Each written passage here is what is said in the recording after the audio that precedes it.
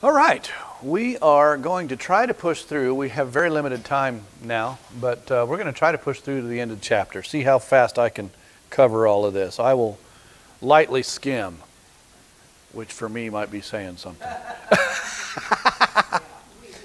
We will see. That's right. We will see. So let's go ahead and read Matthew 17, starting in verse 14. We read this last week, but let's reread it again. But we're actually going to read it twice because we'll read Matthew, but then I want to jump over to Mark's version because Mark gives us a little more detail, gives us a little more juice as to what's going on. So let's read Matthew. Oh, let me flip over to Matthew because I'm at Mark right now. Matthew 17, starting in verse 14.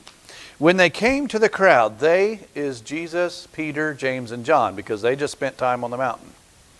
When they came to the crowd, a man approached Jesus and knelt before him. "Lord, have mercy on my son," he said. "He has seizures and is suffering greatly. He often falls into the fire or into the water. I brought him to your disciples, but they could not heal him." "You unbelieving and perverse generation," Jesus replied, "how long shall I stay with you?"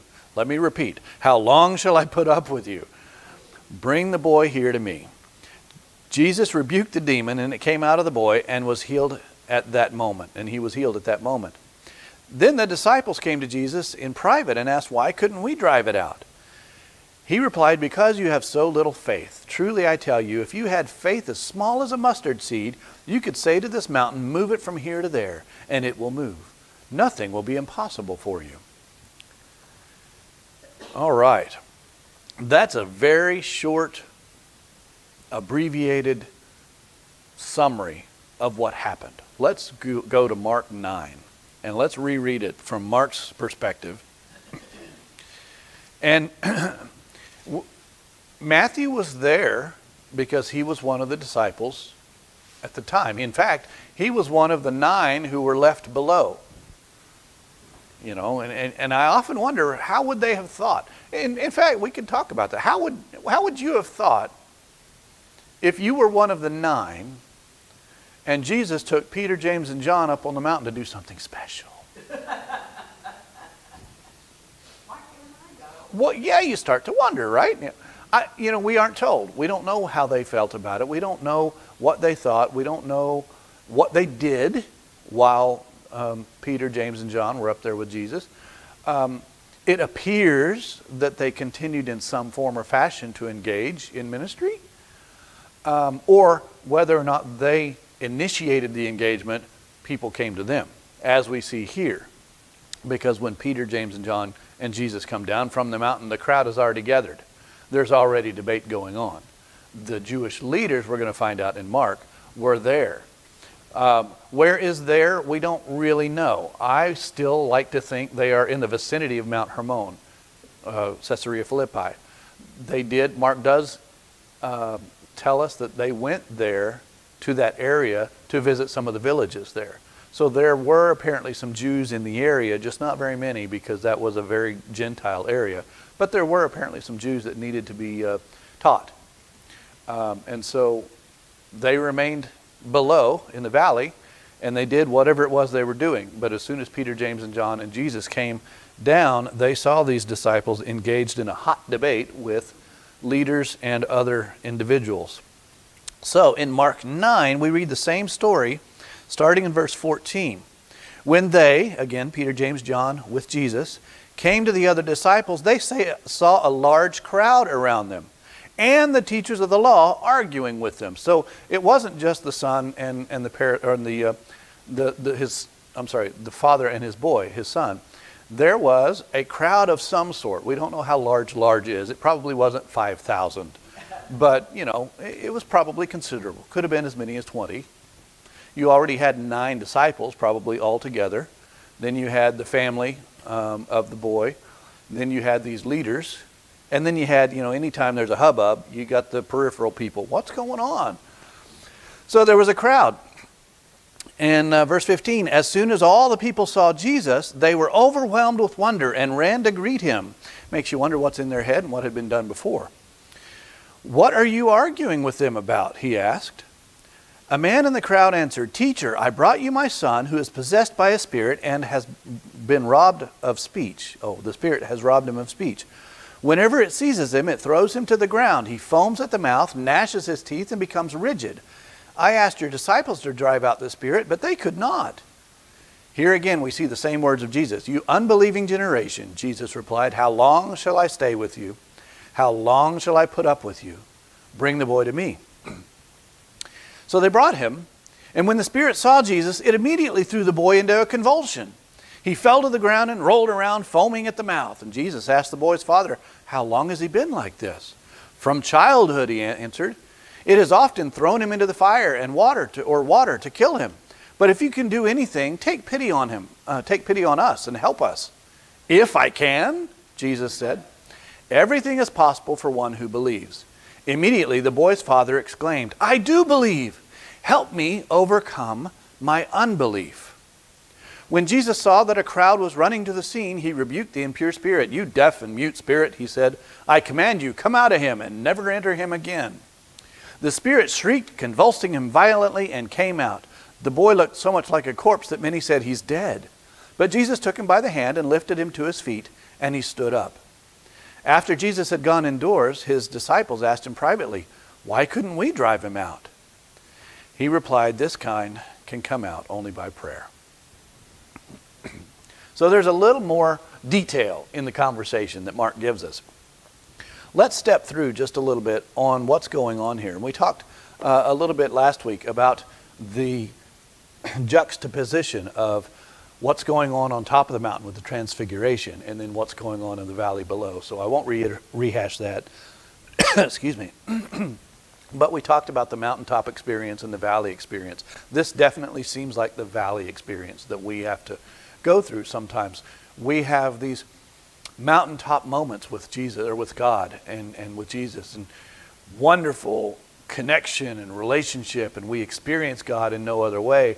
But we're not expected to stay on the mountaintop. We are expected to go back and bring God to the masses. We are expected to go to the valley. Well, in the valley is all the challenges of the world, kind of the picture that we get.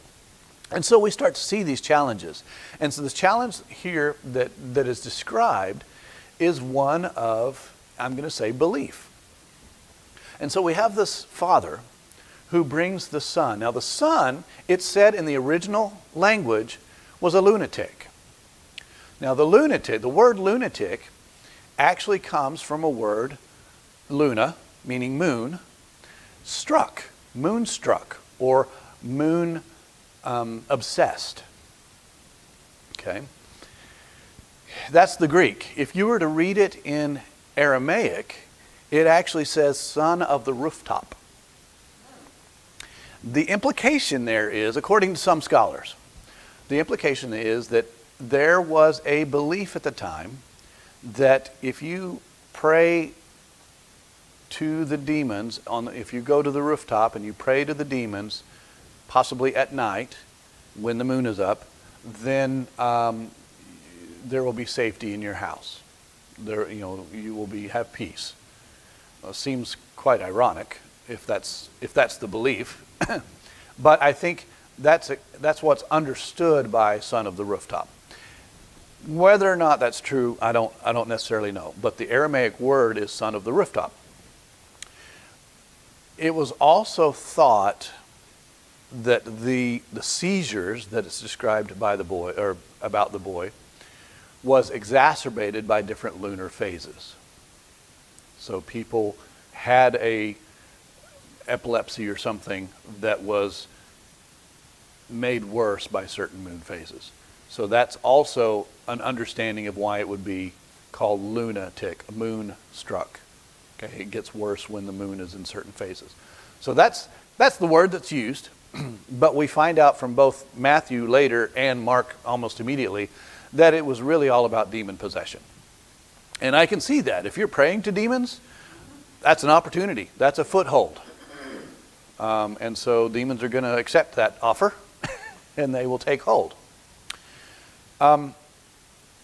We don't know necessarily about the religious devotion of the family. We know that the father says, "I do believe, help me in my unbelief." We'll discuss that a little bit later. But it's interesting that if the son is engaged in this, how old was the son? How independent was the son? So what kind of family example was there for this? Just things to be curious about. We don't really know, but it's something to chew on.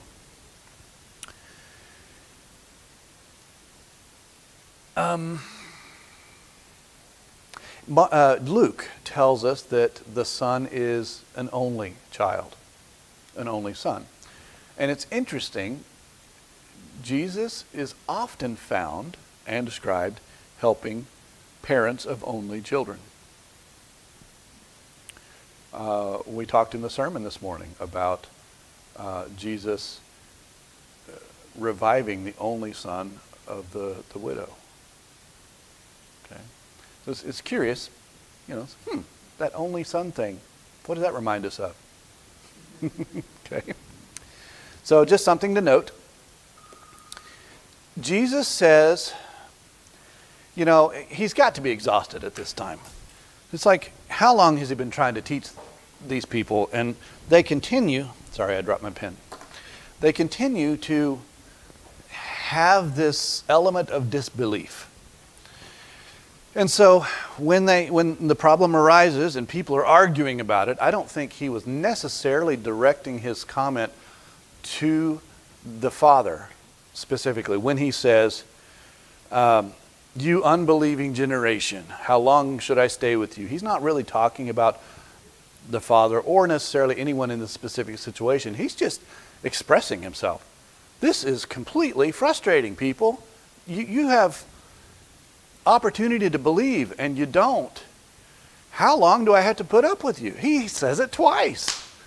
You know, how long do I have to stay with you? And now, he wasn't asking, how many more months do I have? Okay, because obviously he knows at this point that he's headed to Jerusalem. It's an expression, and we use it today. Phew, how long do I have to live with this? Okay, we got the COVID thing going on, yeah. So it's just, I think it's just an expression of a little bit of frustration. How long do I have to put up with this kind of honor, this kind of dishonor, this kind of lack of trust in God? So he says, bring the boy to me. No, by the way, the unbelieving and perverse generation. Now, Mark only says unbelieving, but Matthew says that Jesus said unbelieving and perverse generation. That word perverse to me, I think, is important, because perverse doesn't mean crude in the way that we think of perverse. The word actually simply means diverting. Now, the diversion could be, it would cause you to be crooked or twisted in an evil way. But fundamentally, your attention is diverted. Your faith, your focus is diverted. And so when he says unbelieving and diverted generation or perverse generation, he's like, guys, you're looking at the wrong thing. You're focusing on the wrong thing. You're zooming in on the wrong picture. And I think that's kind of important to think through. And I think he's talking about the crowd. He's talking to the family. He's talking to the Jewish leaders. He's talking to his own disciples. Because what is it? What does the Father say? I brought him to your disciples and they couldn't heal him. But wait a minute. They had a special spirit, a special anointing one might say, to heal demonic possession.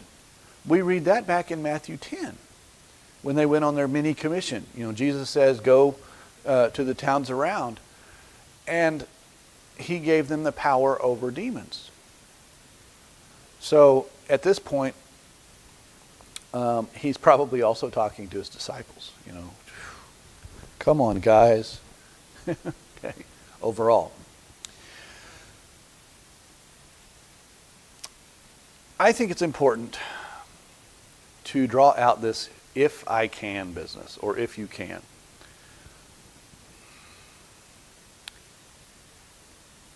Because I think there's so much we can take away in its application. Jesus says, if you just, oh, no, before he says if you just believe, the Father comes and says, your disciples couldn't do it. If you can do something, then help us. Now, he's not necessarily saying since you can. That word if can sometimes be interpreted since you can help us. He's actually questioning if you can do something about this, would you please do it? And Jesus is like, if I can? What kind of faith is that? What kind of belief is that? And I think he could say the same thing about us today. Because a lot of times we approach him in the same way.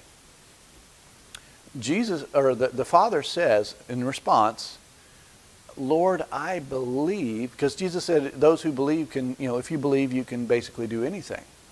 Anything is possible, it says. And the Father says, Lord, I believe, help me in my unbelief. Well, how can you believe and not believe at the same time? What is that, in your mind, how do you think of that? What does that make sense to you? Okay, in a lot of ways. I think, and this is my opinion, but I think, that's exactly right. You believe. We can cognitively come to an understanding. We can academically, theoretically come to the understanding that Jesus Christ is the Son of the living God. We can even come to the understanding that it's through Jesus that we enter heaven. We can have that grasp on knowledge without putting our trust in it. Yeah. Is that like what I've been guilty of more than once in my life, is believing that God can do anything, but will he do this? I think it does, in a lot of ways it is. Now, we will talk, if we have time, we'll talk a little bit about when God doesn't and why God doesn't. Sometimes, this is not, Jesus is not saying, like the Word of Faith movement, name it and claim it. Okay? The Word of Faith movement has this, this expression, name it and claim it, which basically means envision it. Name what you believe in, claim it, and it's going to happen. Technically, that comes out of the metaphysical science, the idea that you engage in things that your brain pursues. And that there is truth there. But Jesus is not saying toy with God in that way. Okay. We know that whenever we read Jesus' prayer in Gethsemane. When we go to his prayer, Matthew 26, I believe it is, Jesus says, if there's anything, if there's any way, Father, that you can, that I don't have to go through this experience, let that happen. Well, if the Word of Faith movement is true and you just name it and claim it, well, Jesus wouldn't have had to gone through that experience. Because all he would have had to do is have enough faith and whatever he needed was going to come true. We read so much more when we look at that second sentence. However, or nevertheless, not my will, but your will be done. So, when we have the kind of faith and the kind of belief that Jesus is talking about, where he mentions, hey, anything is possible, it's possible when we have a good understanding of God's will. And, that's kind of hard because sometimes we think we have a good understanding of God's will, even when, for instance, if someone dies who is a really good Christian. Well, God, why didn't you let them live on and be a good example? Well, that's a good thing, but is it a God thing? It's really hard for us to get a handle on God's will. And I guess, no, I'll save that for later. We'll come back around to that because I think that's important when Jesus has his personal discussions with the disciples. Okay. But yes, I do believe that there is something there when we pray hesitantly, when we, it's a tough balance because we don't always know God's will, but we need to let him know what our desires are. He wants to know the desires of our heart, because it's when we acknowledge our desires that we start to find ways to align ourselves with his desires. So he wants to know that. And Moses changed his mind, at least according to what it says. God had a disposition, and Moses said, wait. That's probably not a good idea. And God says, well, okay. So I don't want to lean too far one direction. And I think it's very important for us to know when not to ask for something. Jesus is not saying ask for anything and that thing is going to happen boldly. I think it's important for us to really sink into God's will as we ask for things, because we will be in alignment with his will. But Jesus says, hey, look, trust. I can believe that this chair, that's a chair. Am I in the picture? I am in the picture. This is a chair. It seems to be well made. It's designed like a chair. It looks like it's designed to hold. You know what? I believe this chair will hold me. And I can stop there. Or I can act on that belief, put my trust in that belief, and actually try it out. Sit in the chair. There's a difference in the cognitive understanding that something exists and putting your trust, putting your faith in that understanding. And there are plenty of people that believe in God, plenty of people that believe, plenty of Christians that believe in Jesus as their Savior. But do they walk the walk? Do they put their trust in that understanding? And I think that's what what the Father is saying. Lord, I get it. I cognitively understand that you are, or that you're capable. I'm just not really sure how that plays out. And I haven't committed to the idea that you will, or that you, do. It's trust, not belief. Trust. So, Lord, I believe, help me in my unbelief. And we sit there so often in that same boat. Is it wrong to be in that boat?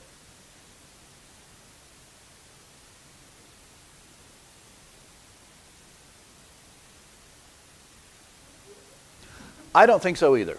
Not really. Now, I think it would be wrong to be satisfied in that role. It would be wrong to say, I believe and that's good enough. Because as James says, faith without works is a dead faith. Follow it up with something. If you're comfortable with this academic knowledge, but you don't pursue it in some sort of lifestyle, or you don't pursue it in some sort of faith action, then who's to say you really believe it?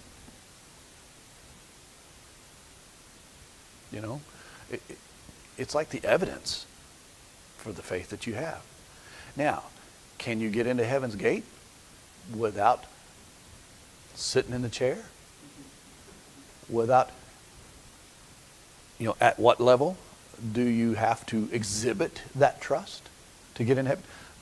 I'm not going to go there. I can't say. When John says that Jesus said, anyone who believes can have eternal life. What does that belief look like? What level of attainment, what level of trust, what level of walk does that mean? I'm not going to be the judge of that. But I think it would be wrong for us to happily go along life with this academic knowledge and no trust. But I think academic knowledge is all it takes to get there. well, I should say, there are a few things, dependence. It's not just I acknowledge through Jesus, but you have to put your faith in Jesus. You have to trust at some level that it's through him that you get into heaven. It's not of your own works, but you back up and support that faith through works that you do. Okay. The demon does not behave. We're not going to finish this, by the way, the chapter. There's several things more to talk about in the chapter, but we'll finish this episode. The demon does not behave like other demons we've seen. You remember when Jesus went to the other side of the lake and he met the, it depends on what version you read, the demon-possessed man or the two possessed demons, or possessed men? And the demon was called Legion. You remember that? What was the thing that demon did upon seeing Jesus? Oh, Jesus, you're God. Why have you come here? Have you come to deal with me before your time? Or before the time? He acknowledges and honors, in a way, in his own way, Jesus from afar. And then he begs Jesus to deal with him in a certain way. If you're going to send me out, which I know you will, if you're going to send me out, look, there's some pigs over there. Just put me in the pigs. And Jesus says, go. This demon almost acts like a teenager. He sees Jesus and he just throws a fit. He doesn't publicly acknowledge Jesus. He doesn't, cower to Jesus. In fact, he brought the boy to Jesus and immediately he goes into episodes. Jesus is looking down at him and he asks the father, how long has this been going on? Since he was a child. And then Jesus finally says, come out. Deaf and dumb demon, come out. And, important, never return. Okay? But he says, come out. Well, does he go, okay?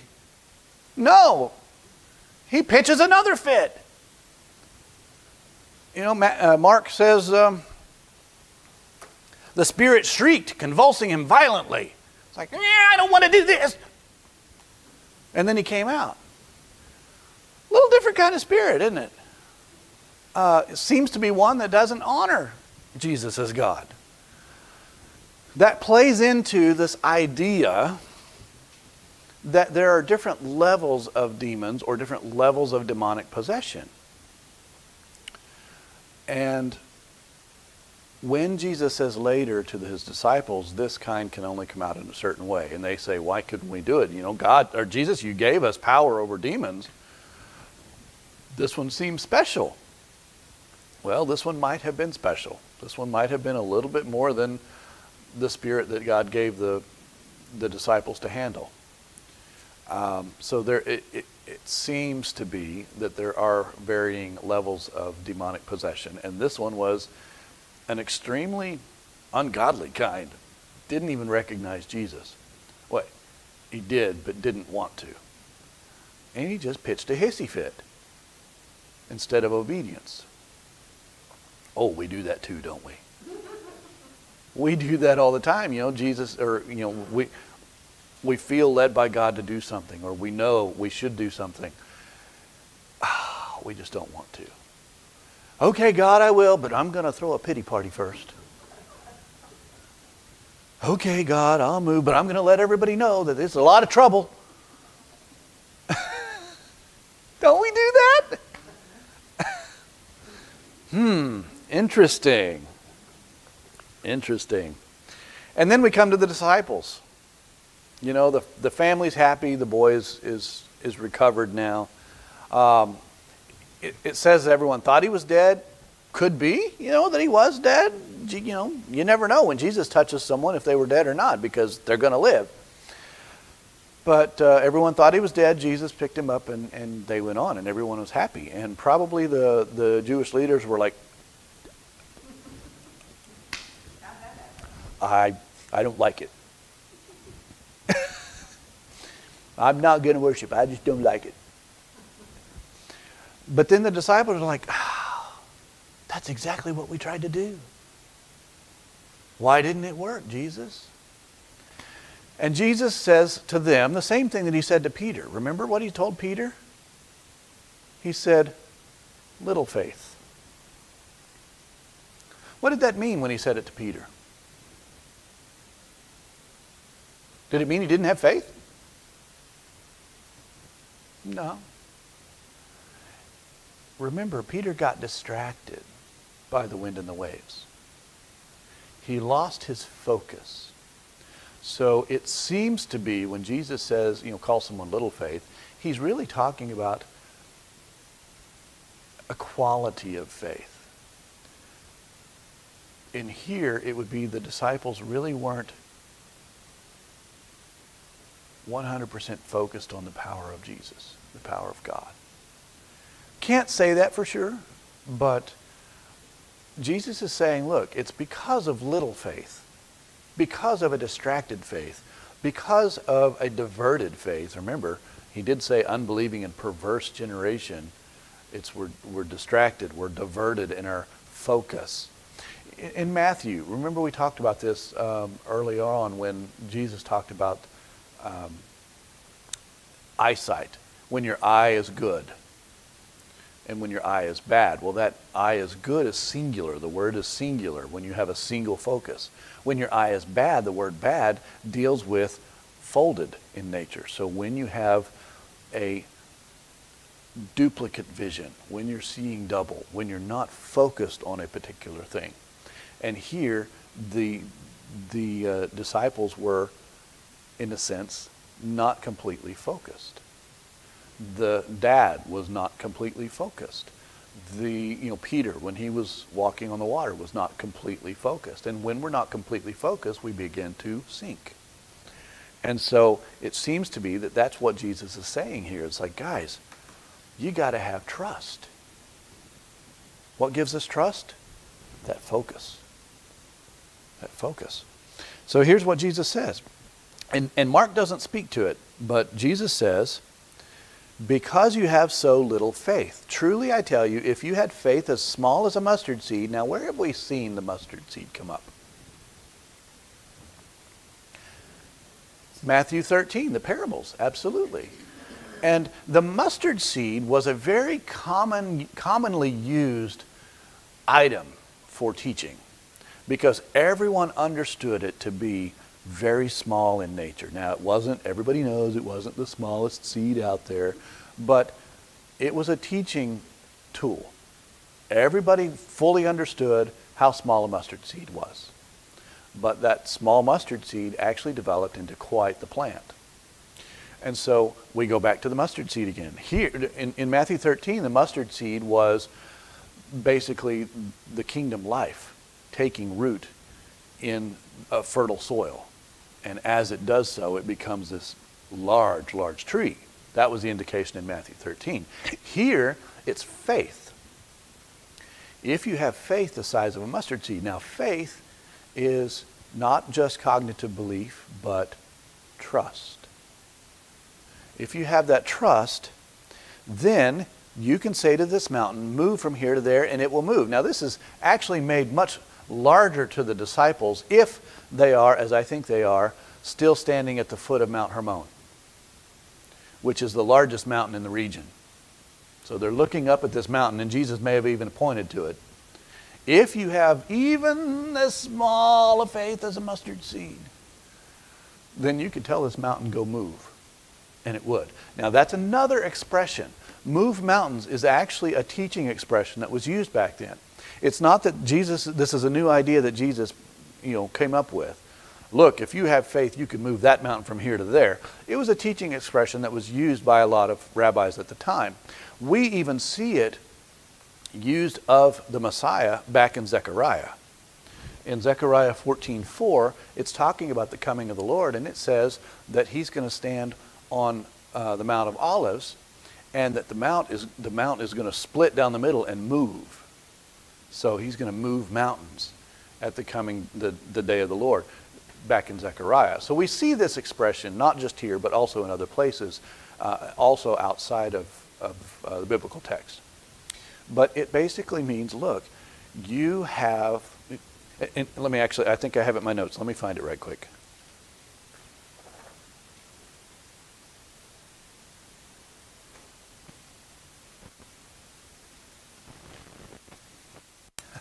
I didn't write it in my notes. Wait, there's a page. Missing page. Ooh, missing page. Yes. In the Jewish literature, the Talmud and various other Jewish literatures, moving mountains, people are described as mountain movers, which means they have great wisdom or great purity. It's a description that's applied to someone who has really strong, focused religiosity. And here Jesus is applying it to the one who has faith. Okay, if you have an inkling of faith, the faith that I'm interested in, you can become a mountain mover. Okay? And they understood that. You know, we look at it from the faith movement idea that you just name it and claim it, that mountain's going to move. Not what he meant, not what he said. We have to understand the will of God. Now, this is important. Before we leave, the time is out, but this is important. At the end, in verse basically 21, that your versions, many of your versions don't have, Matthew chapter 17, verse 21, you will probably find a note in the bottom of your, in the footnote section that says, some of the older versions don't have this verse, so we think it might have been added later. Could be, absolutely could be, but Mark has it. The Aramaic version has it. So I'm not going to argue on whether or not it belongs there, but I want to talk about what it says. Okay, what verse 21 says is essentially this kind, Jesus says this kind only comes out with prayer and fasting. And there's probably another note that says it might not have said fasting. Okay, prayer and fasting, the phrase prayer and fasting was used to indicate a lifestyle of worship. One who prayed and fasted. They kind of went together. You didn't do one without the other. It was just a package deal. So one could say, this kind only comes out by the one who worships daily. So what is he meaning? If he did indeed say this, which I think it's likely he did because other passages say the same thing. If he said this, what is he saying? And how does it apply to us? I think that by indicating that this kind of what? This kind of demon, this kind of possession, this kind of faith challenge only comes out, is only surmounted by the kind of lifestyle that comes with a full relationship that is given to you by a true worship of God. Because a lifestyle of prayer and fasting is one where you are totally committed, focused. Remember, I keep holding on to that word focus. Focused on the will of God. Focused on the power of God. And it is through prayer, it is through Bible study. And when we read fasting, there was only one place where they were required to fast. We've talked about that in the past. Only one required fasting in the Jewish law, in God's law. But there was a practice of fasting.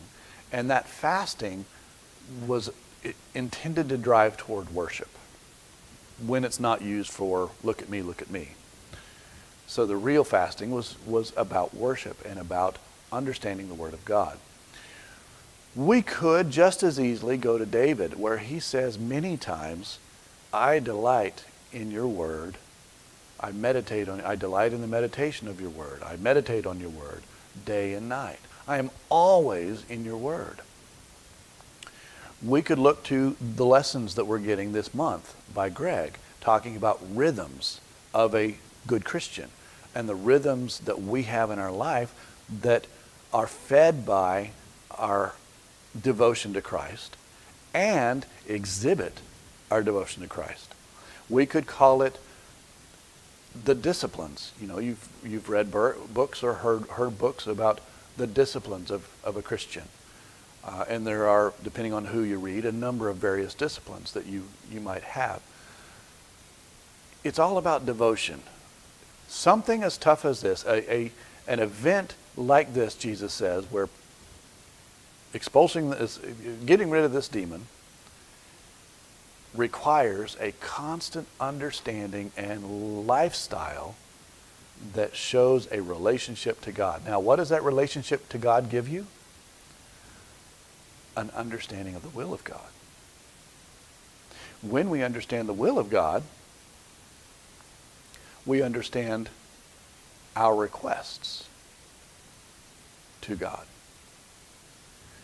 Then we're going to request the things that are centered in God's will. When we request things that we understand are centered in God's will, we can have the trust and the faith that God is going to help us out. So it kind of encapsulates this whole idea when he says this kind is only can come out, the word come out, by prayer and fasting. So he's telling the disciples who were with Jesus day in and day out for a number of years now, at least 2 years, look guys, it's all about understanding the will of God. I've been trying to teach you this. And you're hard-headed. You're numbskulled. Just like people 2,000 years from now are going to be. But we're the same way. So what do? How do you spend your time? How much time do you spend on Facebook? How much time do you spend on your hobbies? I would think if we would spend a quarter of that amount of time in our devotions to God, in our reading His Word, in our prayer, in our meditations, it would become a kingdom lifestyle. It would become a rhythm, going back to Greg's lessons, it would become a rhythm that helps us get in sync with God. Once we're in sync with God, it's amazing, I think, it's amazing what God will see, what we will see happen through that relationship, through that power. Because we're letting God's Spirit work. That connects to the scripture says, not by might and not by power, but by thy Spirit. Yes. And so when we may think our might or our power to get something accomplished, but it's truly by that Spirit in us. Yes. That we've allowed to that relationship goes along with that scripture. Yes. It just hit me there. Yes. And how often do we prevent the Spirit from working because we are looking around us? We're relying on the government to fix the problems we see. We're relying on the church to fix the problems we see. But if we will focus on God and His Spirit, in spite of the problems we see, we're going to find joy, we're going to find peace, and we're going to be the light that God needs us to be. Because He doesn't necessarily need the world to be fixed like we think it needs to be fixed. What He needs is our heart to be fixed. Fixed on Him. Focused. So I wrote down, and I don't know, I thought I was going to write it up here, but it didn't happen. We talk about the crowds. So basically, what are the characters we have in this episode? And what lessons do we have? The crowds and the leaders, they needed the fundamental belief, the cognitive understanding of who Jesus is and what power Jesus has. The Father had belief, but He needed that next level, that trust. He needed to not only know that the chair existed, but He needed to sit in the chair. He needed to exhibit that trust in who Jesus was and the power of Jesus. We had the demon who pitched a fit and was disobedient. Eventually he obeyed because he had to, but he didn't want to. And he was defiant and he was reluctant. And how often are we the same way? You know, okay, God, I'll do it, but I don't like it, and I'm going to tell the world about it. Okay? I'm going to show my friends how frustrating this is, but I'll do it. Then you had the disciples who Jesus was trying to move into this lifestyle, this kingdom living. He wanted them to be devoted constantly and solely to God, to Him, to His Spirit. And so He's trying to do that. I read a devotional recently about texting God, and how so often, especially the youth, but we do it ourselves, we are engaged in texting nonstop. My sister told me yesterday how she is so excited. She loves the fact that she can text me at 6:30 in the morning and I'll respond. So, you know, it's that kind of mentality. We text all the time. What if we texted God the way we text everyone else? The way we engage everyone else? Kingdom living, rhythms, Jesus was trying to get His disciples to live this, to live out this kingdom living, this devotion. So, I think there are things that we can take from each one of these characters, starting from the teachers of the law and the crowd, and then going all the way through the father, the demon, and to the disciples. It kind of shows a level of fellowship. The question is, which one are you, and where do you need to work? I think most of us need to work at that disciple level, but actually that father level is hitting pretty hard. You know, how well do you trust? I know it, but I don't trust it. It's hard to let go. We like our comforts, we like our lifestyles. It's just hard to trust that God's going to take care of us. Because we're not focused on His needs or His desires, we're focused on ours. Because God's desires aren't of this world. He just wants to make sure we're going to see Him in the next world. Whew. Love it. All right. So next week, we'll finish the chapter. Now it is... If the Lord's willing, the creek don't rise. That's right. Well, we are told the weather could be bad, so not too sure what that's going to look like. But, yeah. It's supposed to be snow again. It's Oklahoma, so it's going to change 3 times before then. But we'll see what it's like on that day.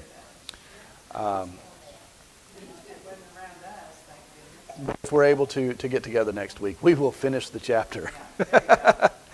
There's actually not much more to talk through on the rest of this chapter. If we had started 15 minutes earlier, we'd have probably finished the chapter. So, we'll see. Yeah, we'll see. It's okay. They're waiting on us to leave outside. No, it's mine. Oh, is it? Well, then we better pray. It's mine and her friend. And yeah, it's like, okay, I'm seeing it. All right, let's pray and we'll be dismissed. Lord, we acknowledge You. We know that You are Creator. Jesus, we know that You are the sacrifice through whom we can enter heaven's gates. Cognitively, we have that understanding, Lord. We pray that You help us have the trust to take that step. Have the trust to be Your light, to do the things required in this world that shine Your light, that others may see Your glory. And so we understand the Father's desperate cry, Lord, I believe, but help me in my unbelief. We pray that You help each one of us in our challenges to faith. Help us to experience Your Spirit working through us. Help us to do what it takes to become people of the kingdom, to live the lifestyles, to go through the rhythms that Your Spirit allows and that You expect. Help us to be the Christians that we are called to be. And as we do so, Lord, we know that You will work mightily through us, that no, we won't always get our way, but Your way will be done. And Your way is that people see You and Your Son as they are called to heaven. Lord, thank You for that gift. Thank You for the gift of each other. We know that we rely on each other here on earth to help us get back up when we fail and to help us see Your way. And we have to live in relationship with each other to gain that strength that we sometimes need to carry on. We're so thankful, Father, that you've given us a land to live in that gives us the freedom to meet. And we pray for that land. We pray for the leaders of that land. And we pray for the leaders of the congregation here. We pray for each one in this church and the hearts that we have. Help us to always to be devoted to you and to your Son. Help us to always lift your Son up in everything we do. It's through him we pray. Amen.